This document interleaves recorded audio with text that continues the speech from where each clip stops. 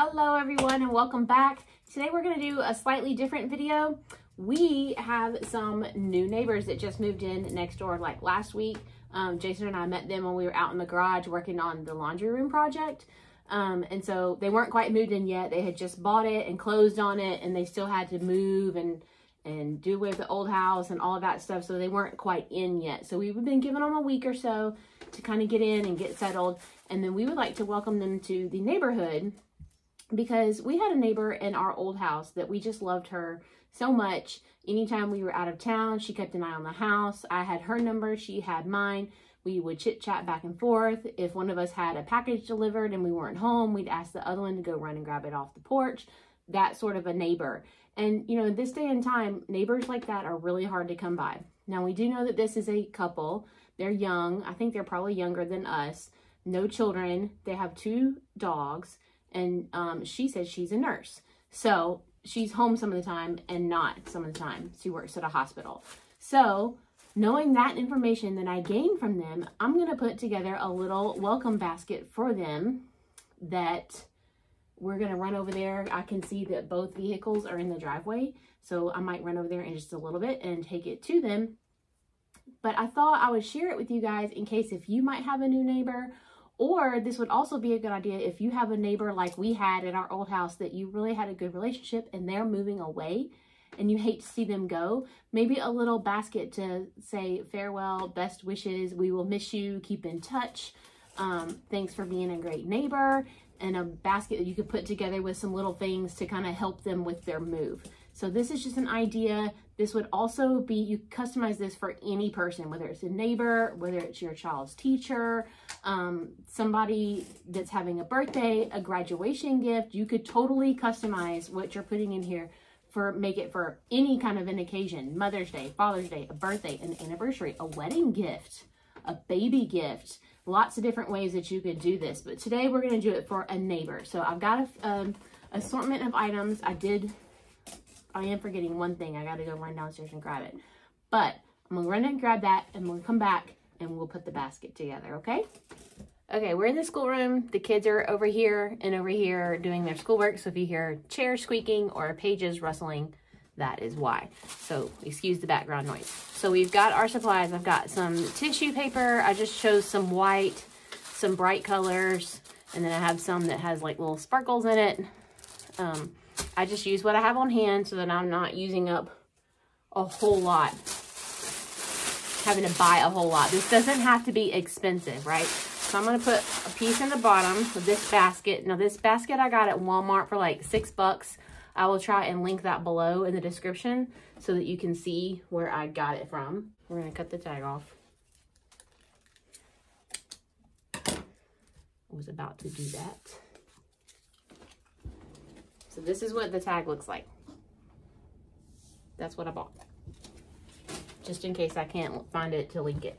And then I also found just an inexpensive kitchen towel. This is what I got. Try to also link that in the description below as well. So we're gonna put a dish towel. Maybe we can lay it like this.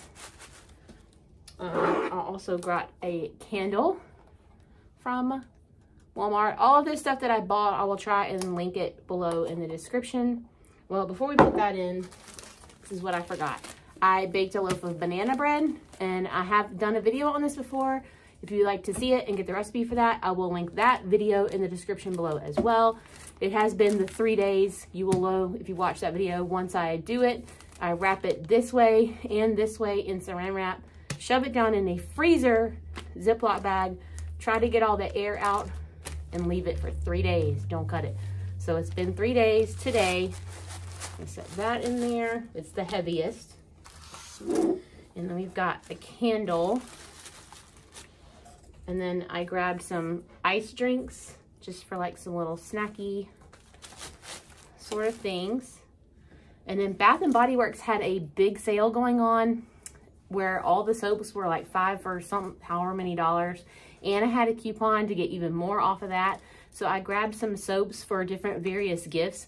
Then I got a kitchen one. I'll try to link that in the description as well. So they can have some kitchen soap, a kitchen towel, a candle for their new home. They can reuse this basket if they would like to in a closet or for storage. I got some popcorn. Let's try to put some tissue paper in here.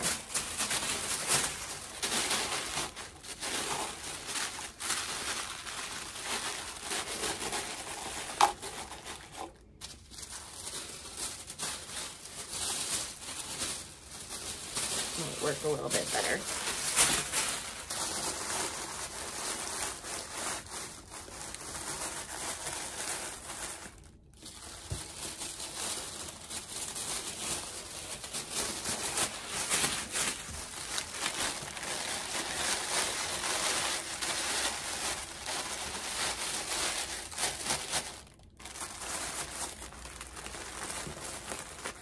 Banana bread.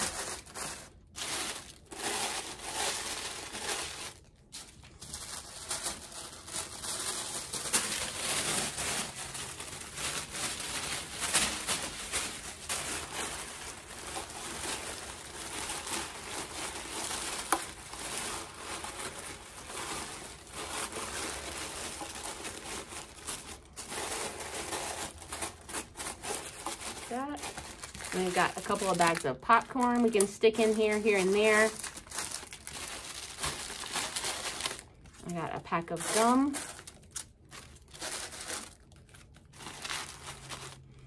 A couple of cans of Coke. And